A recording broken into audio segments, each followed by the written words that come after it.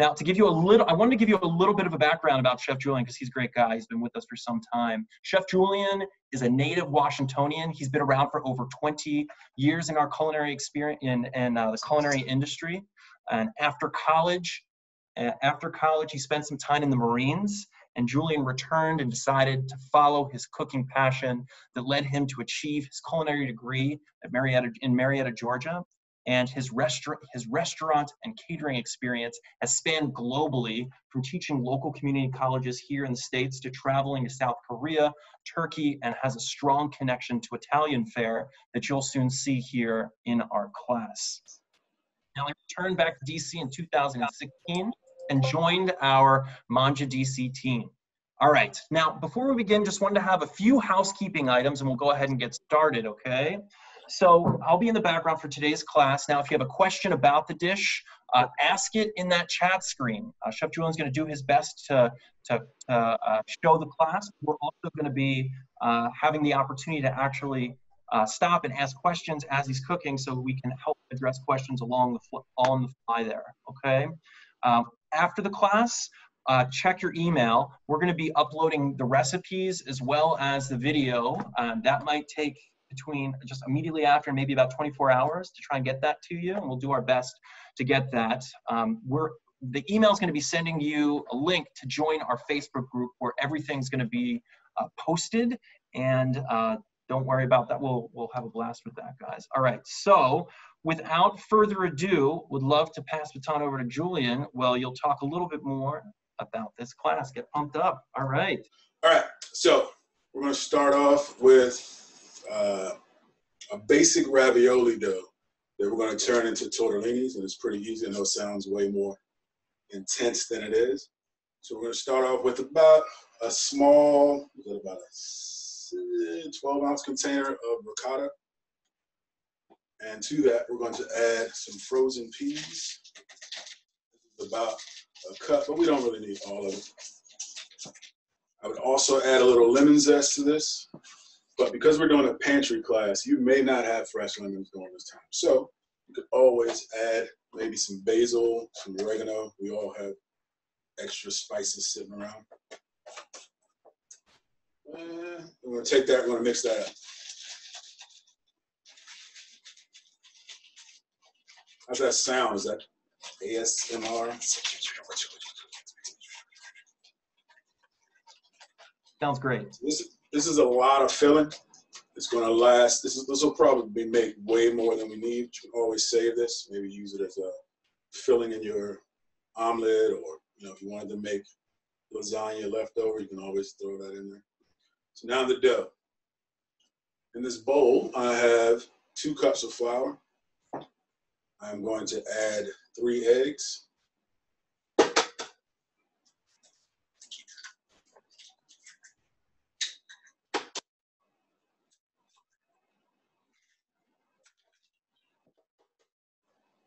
Say my normal pleasantries I say when we do our classes, Dave. How's everybody doing?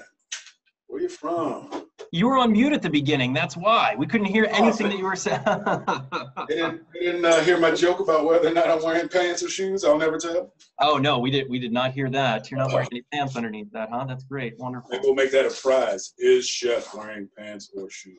Perfect. All right, so we've got our 3 eggs going in our 2 cups of flour. And we're going to mix this up until we incorporate all the eggs, and we're looking for the consistency, not the consistency, but the color of maybe a good vanilla ice cream, like a pale yellow. Now, it's 2 cups of flour is what the recipe says, but you got to play it by ear sometimes because humidity levels, a lot of stuff can affect pasta. The age of your pasta, it stormed earlier, I think, so the air could be a little different. Which is why most bakers weigh their ingredients. What type of flour are you using? I am using all-purpose flour. Again, it's a pantry class, and even if I were doing this myself, I would use all-purpose. Could you go out and buy some super sexy Italian double-all flour that you got from, the fields of heaven? Yeah, but we're doing our pastry class, or we're doing our pasta class based on what we probably have at home.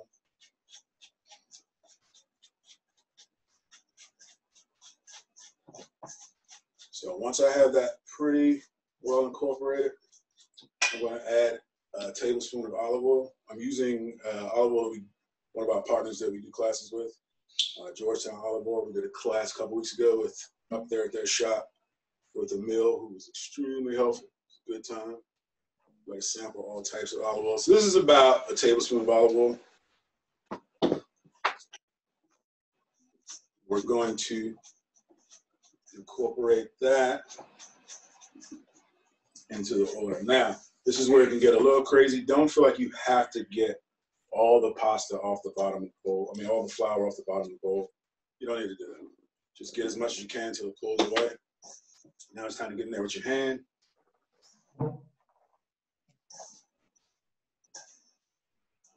What I'm doing is I'm just kind of pushing it down, not necessarily kneading it, because we're not looking for kneaded dough. One of the things I forgot to add was salt, but fear not at this point. You can put a little sprinkle of salt in there. That's about a quarter tablespoon or so.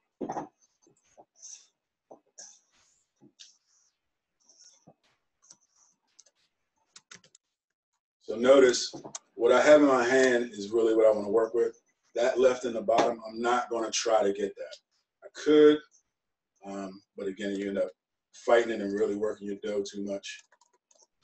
So that's why the 2 cups that I suggested earlier would suggest perhaps start off with a cup and a half and then kind of maybe add a half a cup as you feel the consistency.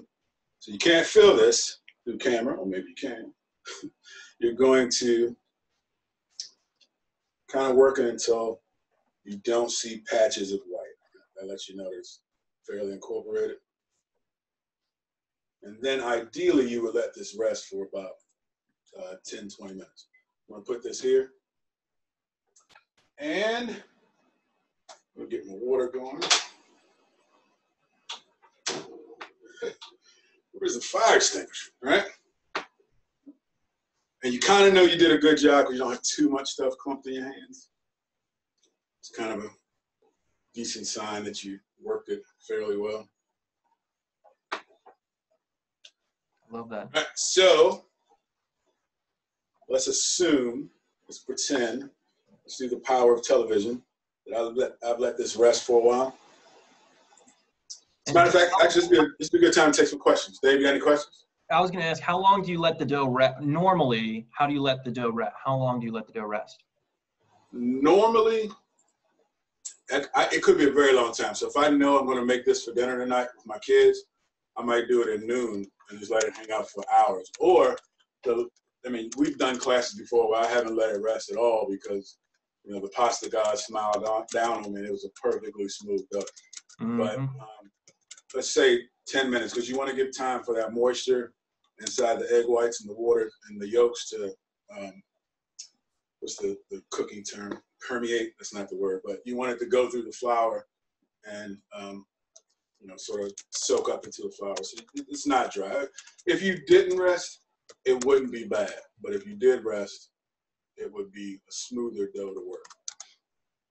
Thank you. Any other questions out there? Brian, do you see any? Any suggestions on how you can make it vegan and or low carb? No, not for this one. And Dave and I talked about it before. This is definitely not the vegan low carb edition of the class. I do know that they make vegan pastas. I just don't know. I don't know how to make them, but I know that you can buy them at the stores. When you rest the dough, is it outside or in the refrigerator? Outside. How much salt? That was about a quarter teaspoon. All right. Can you add flavor to the dough? You could. So one of the things that you want to rest, one of the reasons you want to rest is if you want to get really fancy with your dough and maybe blend up some spinach or some ramps or something like that. Some pasta recipes you'll find call for water.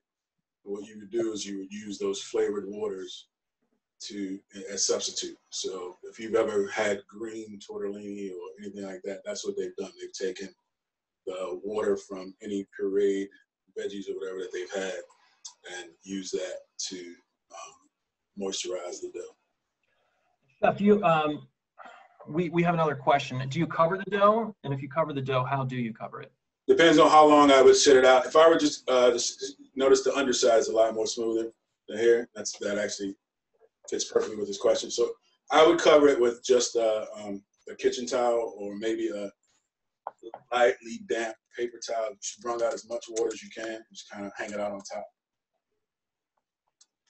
All right, so now we're going to form our tortellini. So in this class, I'm going to do 2 pastas. I'm going to do the tortellini and I'm going to do gnocchi. And I'm going to wait until both of those are done to make the sauces. Maybe, I don't know. I may change the game up midstream. But we're going to make the ravioli, cook them off, and then sauce them later. So this dough, this recipe makes about 24 tortellini. Chef ain't rolling 24 tortellini out for you right now. I'll do 3 or 4 for demo. But the cool thing about pasta and any most foods that we consider national cuisines from other places tend to come to us from immigrants. And immigrants tend to be people who are trying to stretch $1, right? If you were doing very well in your country, why would you leave it, right? So people who come to American shores brought simple recipes that could stretch and feed a lot of people, right? This is just flour, eggs, and oil.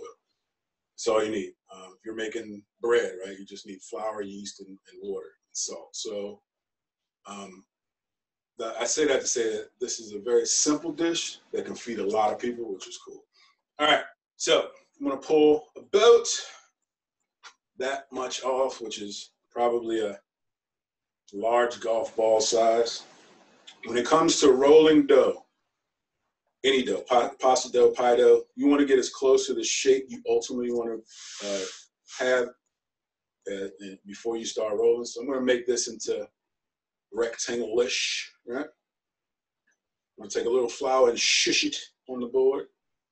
That's a scientific technical term. Shush I was it. going to say, I haven't heard that one. It was great. That was good. All right. So you may not have a rolling pin, but fear not.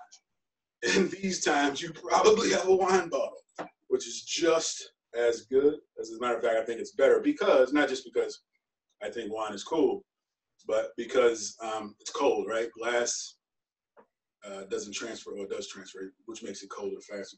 Wood, it's kind of room temperature-ish, but you've probably seen those fancy marble rolling pins. The whole idea is to keep the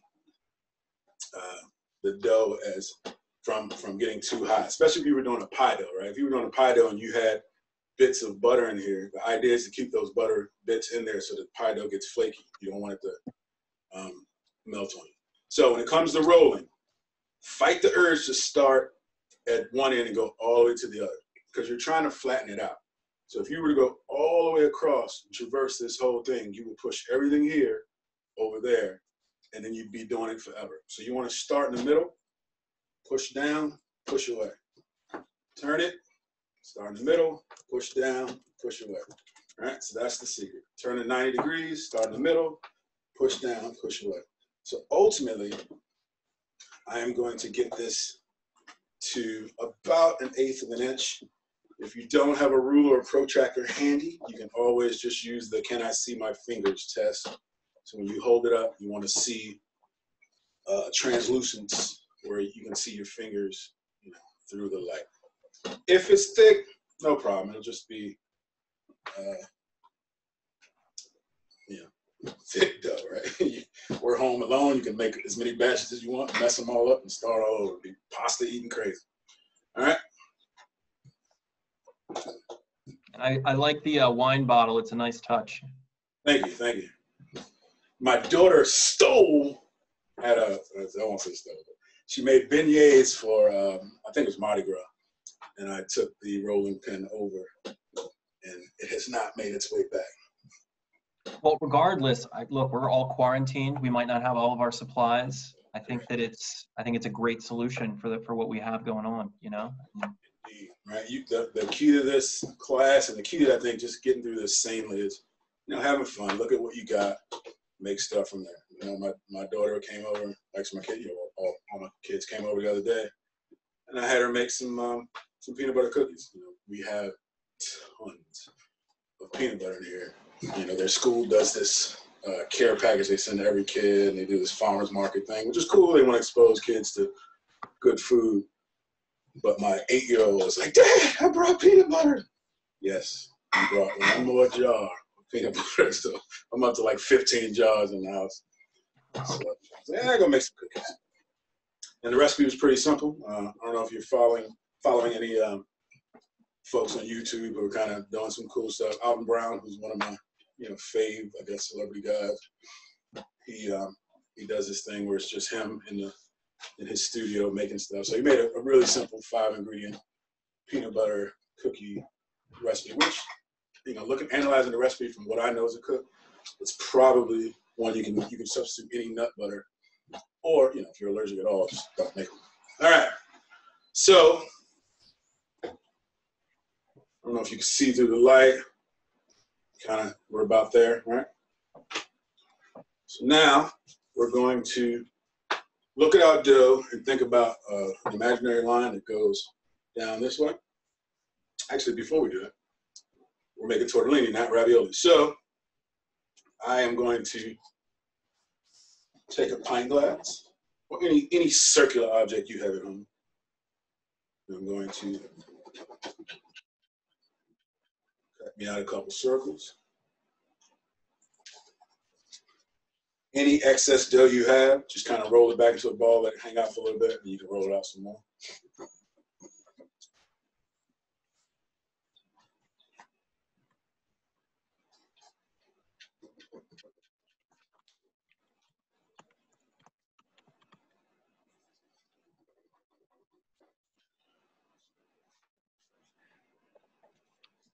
Julian, we have a great question. Meredith had asked, how thick should your dough be, really, as you're making this? 1/8 of an inch. Thank you for the question. All right, so Brian, can you have me a cartridge, please? All right, so we've got our ravioli, or we got our pasta cut. We are going to take it and like social distancing, Brian. Brian has 4-foot arms, which makes it easy to distance ourselves.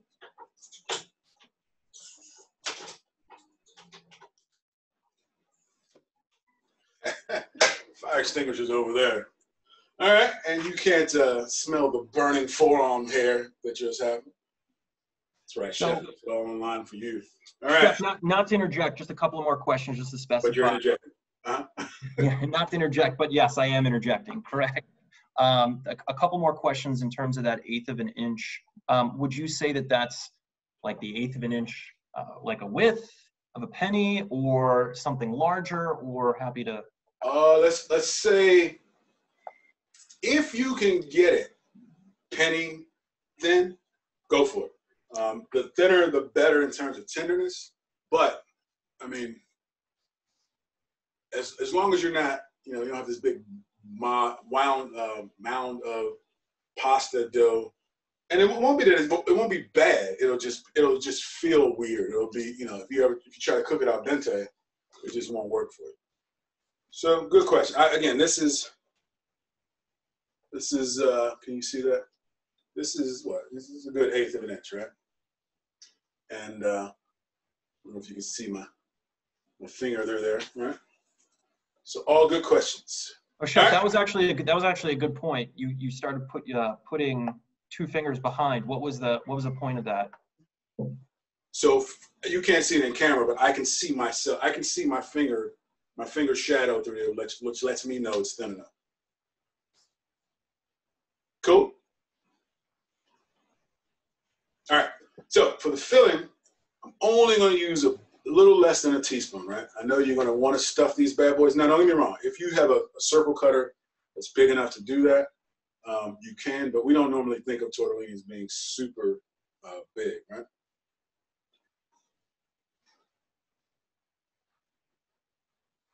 And what I like to do, I like to think about it is I try to get a few peas in every bite, right? Some people who don't like peas, who say they don't like peas, actually like this because the frozen peas they don't get as soggy as like a can of peas, and there's a certain sweetness that really works well in the ravioli. And if you were to have lemon zest, or you may have dried lemon zest or something in your pantry, that acidic bite mixed with that sweetness, mixed with the savoriness from the ricotta, mixed with the salt that the cheese has naturally, it really does a great job of giving you all those cool flavors. All right. So now, you may have noticed, and I didn't mention it, but I'll mention it now. I put it not in the middle, but toward this half of it, because we're going to take them, we're going to fold them back this way, and then we're going to seal them. You could use water to seal it, but you don't have to. And this is another reason why you don't want to put too much filling in there, because you can see how this kind of burst out a little bit, but it's all good. All right, again, fold it, and then crimp. You could stop here, but why? But wait, there's more. So now, you take this half moon, and you just touch the tips and give it a press. Voila, tortellini, right?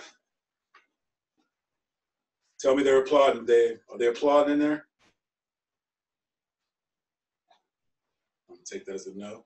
If you want to pull it closer to the camera so they can just get a good angle of what you made there, that'd be great. It's not what I asked you. I asked you if they were applauding my awesome. Oh yes, there are a couple of claps. Yes, okay, I see the clap, guys. Clap. There you go. All right, so what I did was I sealed that half moon, crimp it. Now again, crimping's not necessary as long as you really squeeze it, but I just think it adds also a little touch. Now I'm going to take the two tips and I'm just going to put them together and crimp it again. All right, I give it a good squeeze. All right, last one for the ladies. All right, crimp or pinch, crimp. First three were for you fellas, last one for the ladies. All right, grab the tips, pinch. All right, so this dough, as you can see, I only pulled off about a sixth of this dough. All right, so that's 1, 2, 3, 4, 5, and then the one I already rolled. So you're looking at 24 ravioli at least from that portion. I won't roll all of them for this class, but you got the idea. And again, any other questions you may have, just let them fire. So I'm going to take, I've got my boiling water over here. Question always comes up, do you salt the water? So it depends, you salt water depending on how long something is going to be in it. So the longer a thing has to boil, the more salt you want to put in. These are fresh pasta, so they're going to cook like that, right? They're going to take about 2 minutes max to cook. So I put a quarter fistful of flour in there. This is about a gallon of water, and I put maybe 3 tablespoons of water. If you're going to do something that takes a long time, like if it's fresh pasta, right? So these are going to take 2 minutes. If it's fresh pasta, it's going to take 8 minutes. You're looking at a good fistful of salt. One of the things that we go through a lot in professional kitchens is salt and butter. Duh. So we're not afraid to use it, right? So, hey, Chef, yep. Real quick, we got a couple of questions. Well, let's just go with one. Nicole had asked how you store the rest of the unused dough that's not going to be. So depending on when you want to use it. So if you wanted to use it a day or two from now, I would put it in the fridge. If you wanted to use it longer than that, I'd put it in the freezer. Let's say 3 weeks max. It's fresh. It's pretty easy to make. I wouldn't let it hang out in the freezer longer than 3 weeks. But I've run through this stuff, so I honestly, because I've never actually saved it.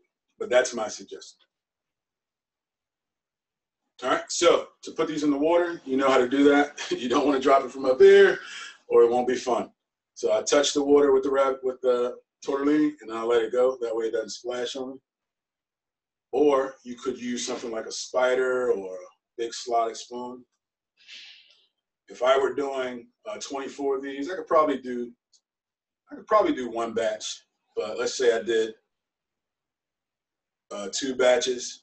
The count starts pretty much as soon as the first one goes in, and they're done when they float. So that first one I put in, I don't know if the steam is blocking the side. That first one I put in is already starting to float. Chef, another great question came in. Anya asked if you wanted to not necessarily put it right back into the pot, could you actually allow it to, could you preserve it in some way? Can you freeze it? Yes, absolutely. So you could just kind of lay them all flat on a plate or a sheet pan if you got it, and then put it in the fridge for a while. This is a great make-ahead recipe if you've got a dinner party or something coming over when we're able to actually go to a dinner party. You could do, you know, a tray of these and let them hang out in the fridge for, you know, a few hours before the party. I actually probably do it the day before and let it hang out. And then when your guests came, that's when I would drop. So that's a great idea. Fresh, you know, even have your guests get in on it and have them all, you know, name their own tortellini. All right, good question. All right, so they're done. They're floating. I am going to take them out.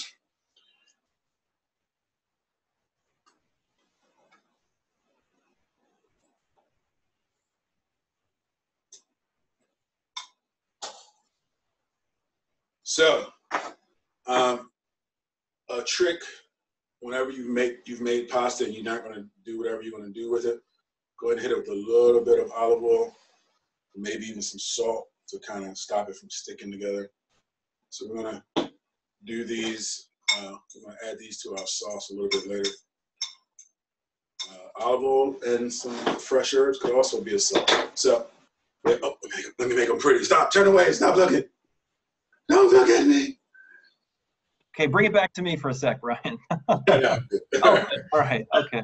That's it. I just made them pretty because, you know, this is television. We want to do stuff visually appealing for our guests. Oh, that is beautiful. Any questions? I think that's great. Oh my God, there's applause. Julian, do a bow. That's great. I want to see a bow. Wonderful. Okay, so we're actually going to go, we're actually going to offer you guys a quick poll in the middle of the of our class. We just got through the first dish. We're going to go ahead and give you a quick poll. Brian's going to go ahead and send that out. Should take just 60 seconds to just ask a few questions. Is Julian wearing pants? That's the poll. Well, who knows now, right?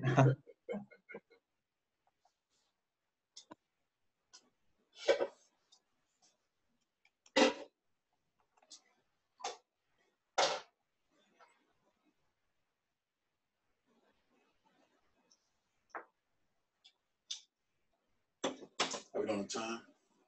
6:33. Yeah, we're perfect. Outstanding. Somebody may argue that I'm a natural at this. Brian, it looks like they're having some trouble with the poll.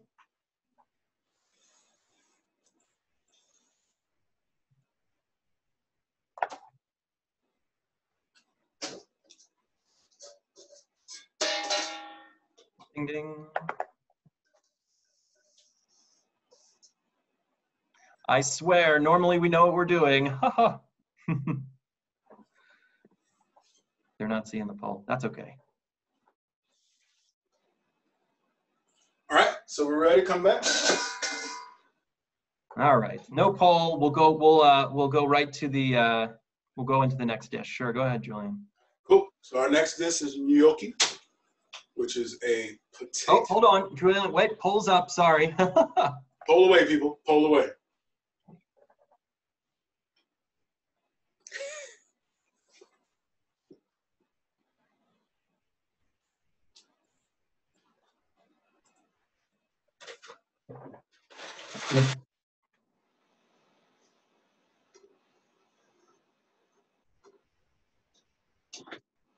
While we're polling, if people are done, I can show you a little bit. This is the other co-host. This is Skylar. Do you want to say hi, Skylar? Okay, hold on, wait. Say hi, Skylar. Devious miscreant. He's a cute kid. Oh, I don't know if you can see him. There he is. He's a cute kitty. All right. Guy. Cats are miscreants, evil things. They use us. I like the meme I saw where it was a cat that was like, why are you still here? He was basically talking about like COVID, like being home all day. That was pretty cool. It's a unique kitty cat. He's one of those that actually fetches, which is few and far between. I haven't seen any cat really do that before this one, but he's a key guy. That actually makes him semi-cool. All right, well then that's good. I'm glad that I have your approval. That's great. Yeah. All right, so we ready to go? Cool. All right, so gnocchi, right? We're going to start off. We sent out the recipe list before. I'm just going to cut up one potato. This is a russet potato I peeled. When you're cutting any crazy, unyielding thing, you want to be able to level it off first, right? That way I stop it from moving. And if this were my culinary class that I teach, and we were going for really, really sexy knife cuts, we would make this a perfect rectangle before we started cutting. But in this case, we want as much as potato as possible. And, we're at home, so we're not trying to be too wasteful. So I'm going to cut this into a couple of larger pieces, stack those two up. When you're cutting, you want to cut as few cuts as possible. Normally, my ninja-like skills would have been done with this, but I saved the samurai for you. All right, so I cut a few lines, and I turn it. So I was here, turned it 90 degrees. All right, so the idea is to cut as few times as possible and to get as uniform cuts as possible. And that leftover piece I did, again, 2 cuts here, turn it 90 degrees, cut. And so, right? And this last little piece, just kind of hack that. Can you give a quick recap of what you just did? So I peeled the potato, I leveled off a side so it would roll around, and then I just kind of cut up as uniform pieces as possible. We have a saying in the cooking world, knife skills pay the bills. You can work a knife, you can get a job, right? So 2 of those potatoes you would cut and boil.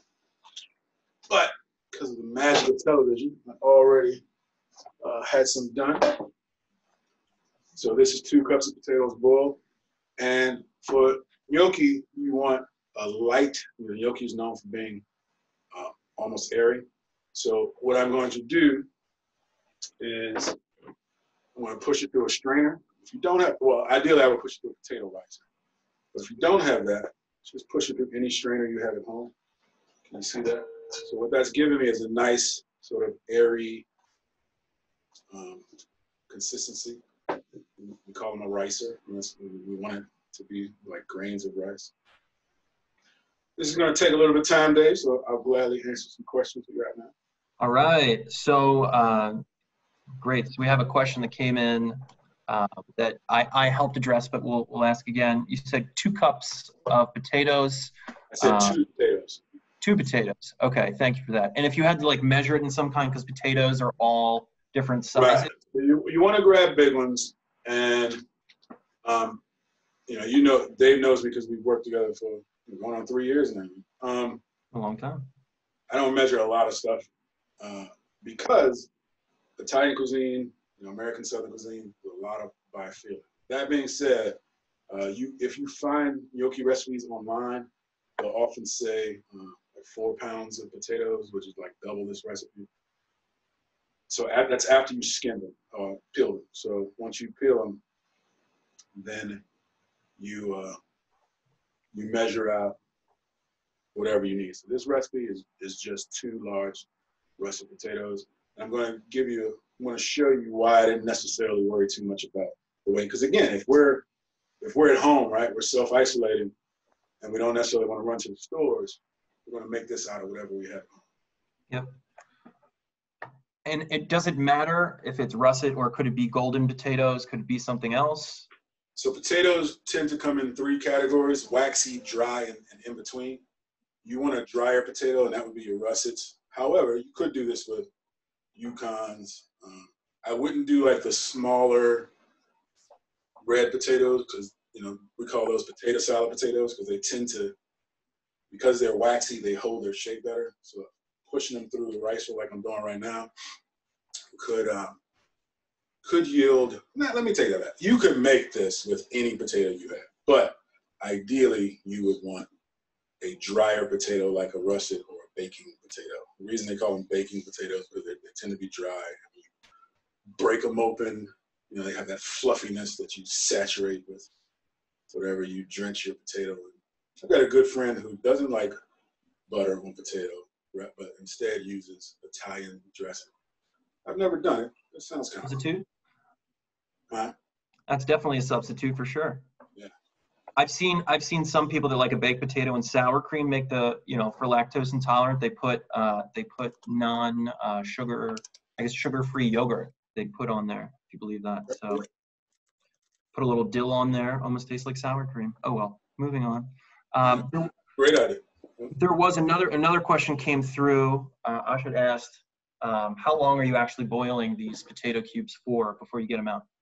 Until knife tender, which that description always drives me crazy. You can stand there and you know, check them every 10 to 15 minutes. But you know, if you've got a pot and you cut them like I did, right? I cut them into, you know, kind of 1-inch cubes. Try to find your biggest cube. Kind of keep an eye on that jogger, and then about 15 minutes into it, pull it out, and if you can break it really easily between your fingers or, you know, spoon on the cutting board, then you know the rest of them are not, because the biggest one's going to take longer to cook. Got it. And great. All right, so we're about done with our potatoes here. And again, gnocchi is known for being light and fluffy, so we don't really want to not do this step, right? You could mash them with a masher, but then it wouldn't be light. It would be more like a really good potato cake, which is nothing wrong with that. I mean, if I've got leftover mashed potatoes, I'll make potato cakes for breakfast. But if you want gnocchi and you want it to be nice and light, then you want to pass it through some sort of strainer, meshy thing to get that lightness. All right, so last one done. Thank you for your patience. I want to show you that fun.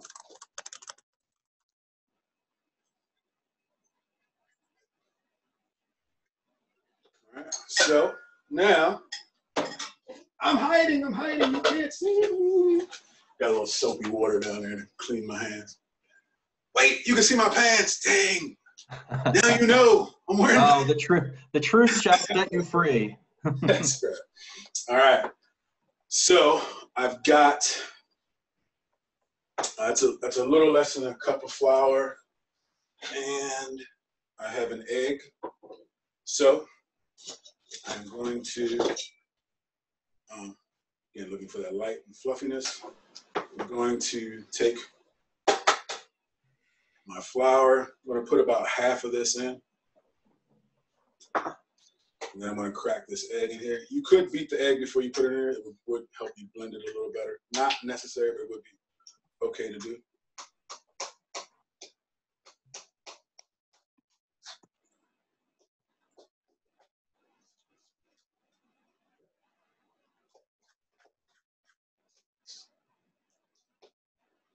How much flour was that? That was probably a half a cup. I'm going to put more in, but I wanted to get it working first before I put it in. So ultimately, you're going to put anywhere between 1.5 cups and 2 cups of flour in. But again, it also depends on feel. Some people may be thinking, well, I've never made these before. I don't know how it feels. You'll intuitively know whether or not you made glue or not. And you can always kind of just eyeball it based on what you've seen in this video or videos on YouTube.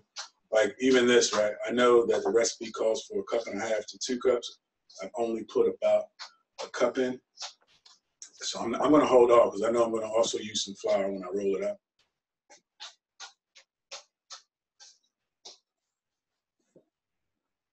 So my expertise in Italian cuisine actually comes from, I'm a bigger fan of Northern Italian cuisine, and regional cuisine is usually based off of whatever grain they have and whatever is the main source of protein.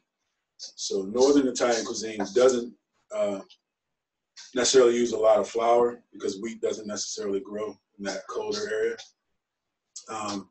It's a lot of corn, potatoes. So this is why gnocchi is one of those mid to Northern Italian recipes where you have to about Roma and places like that. All right. So I'm not going to roll this whole thing up. I'm going to show you how to do it. Maybe half this batch.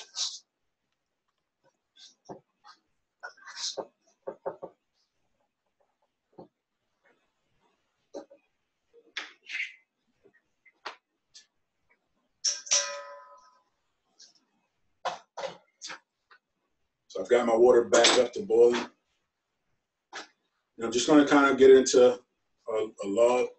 I know this feels a little drier than I want, so I'm also going to a little wetter than I want. I'm going to dry up put some flour on my hands as well as the board.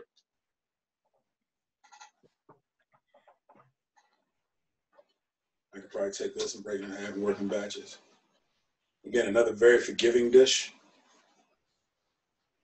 You really can't mess this up. Worst case, you got mashed potatoes, right? You take even less than that, right? So this is pretty light. It's almost going from the ravioli tortellini flour or pasta to this.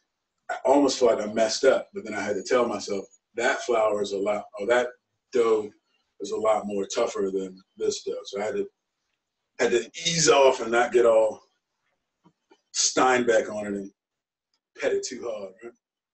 All right. So now I'm going to cut off 1-inch pieces. All right. Kind of want to get a little flour on those just in case they dry out on you, which they won't. We're going to be moving relatively quickly. They do not have to be perfect.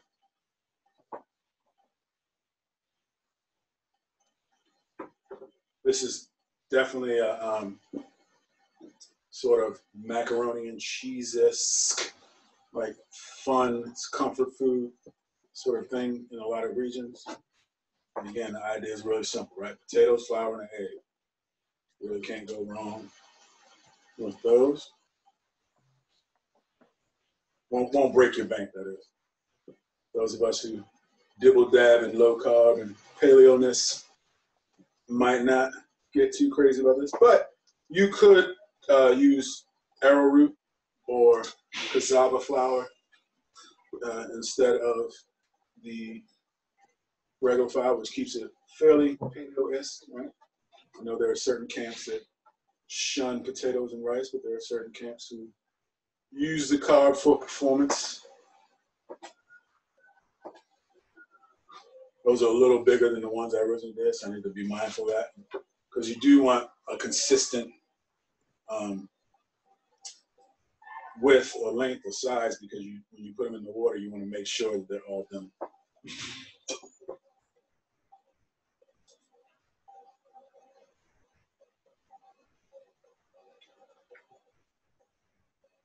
So these are going to cook up just as fast as the fresh tortellini, because we're dealing with fresh flour, fresh pasta. And the potatoes are already cooked. So you're really just kind of you're letting the egg and the flour set the gnocchi. Jeff, we have a quick question. Diana asks, can you substitute the potato, flour? I mean, you could have potato flour, or you can just have regular flour and potato, but is there a gluten-free option? Could you use gluten-free flour? Yes, you could. You could use cassava. You could use arrowroot. I think definitely Google that, but I've seen recipes with gluten-free options. All right. So now, gnocchi tends to have that traditional fork-looking thing that happens in the back. And all you do is very delicately, you're going to push it on the back of a fork to get those tine marks in the gnocchi. And, you've probably seen, some grandmama. Oh, that thing is ugly. You might have seen some grandmamas. Oh, it's breaking up on me, right? I'm going to try to grab some of the ones that I did a less rush of a job to roll. That first one was awesome. The rest of them look And this is optional, right? It's just, that's a traditional thing. If you're getting a certain type of pasta, you tend to like it to have a certain quality. Now, I'm going to take all of these and I'm going to drop, actually, I'm going to start the sauce first. The sauce is extremely easy. Alfredo sauce is nothing more than cream and cheese. However, American cream tends to not have the fat content that European cream has. So we're going to fix that by adding a knob of butter to it. You don't need to make this sauce at all. As a matter of fact, I'll probably just throw some leftover tomato sauce I had in the fridge on the gnocchi. So I'll use the Alfredo sauce for the tortellini. All right, so we've got our cream going. We're going to add, that's about a cup of cream. We're going to add about a third of a stick of butter to it. Again, this is just to up the fat content. Rumor has it there was a model or a aristocrat who went to some famous restaurant, and there was a maitre d' named Alfredo. She said she wanted something fairly light, so he made it for her. And of course, back then, everybody had stuff named after them. So one day I'll create the Julian. All right, so I've got I got a ton of these little gnocchis I'm gonna put into the water. Same thing, you don't want to drop them from on high because you can cause yourself all kinds of problems. All right. So here's my cream sauce. Again, I just added a knob of butter to it.